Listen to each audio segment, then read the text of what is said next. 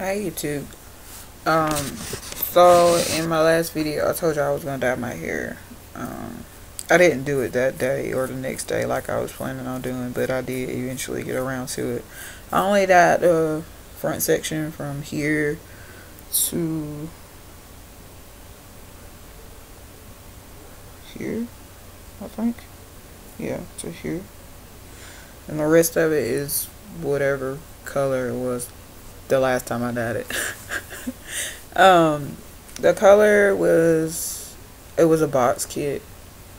Textures and tones, cherry wood. It was really, really pretty. It turned out like uber fucking awesome. I left it in.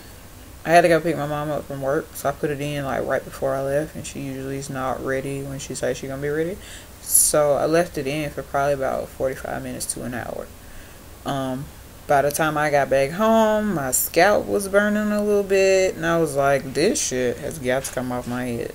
So I rinsed it out, and of course it looked so much darker while my hair was still wet, but I still liked it even then.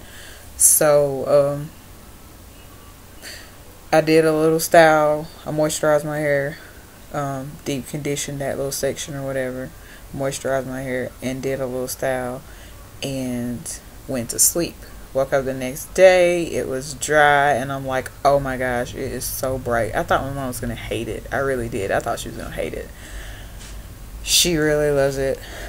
I mean, not that it really would have like majorly mattered. I would have kept it anyway because it's my head, but I still value my mom's opinion.